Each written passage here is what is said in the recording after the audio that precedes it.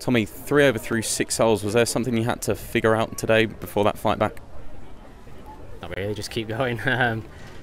It's easy to get down yourself. I actually, just said before then, I didn't do that much like really wrong. It was a terrible start, but I didn't do that much wrong. I think 9 and 10 were important. Like I made a couple of up and downs there, which just kept me going a bit more. And then, you know, I had a good finish. So, you know, it's that kind of golf course. You can get hot around here, so you've got to just keep going. You know, tomorrow I definitely need a better start, but the back 9 keep doing that. This week, what's given you most confidence about your game, about your swing heading into tomorrow?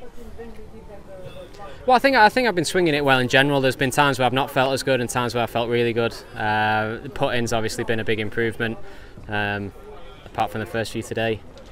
But I think it's just nice to be in contention again. It's been a lovely place to come. It's you know, the end of like a long stretch for us. We've been in America a lot, but you know, just keep going. I've enjoyed being back in Europe. I've enjoyed the place, enjoyed practicing. I've enjoyed great coffee.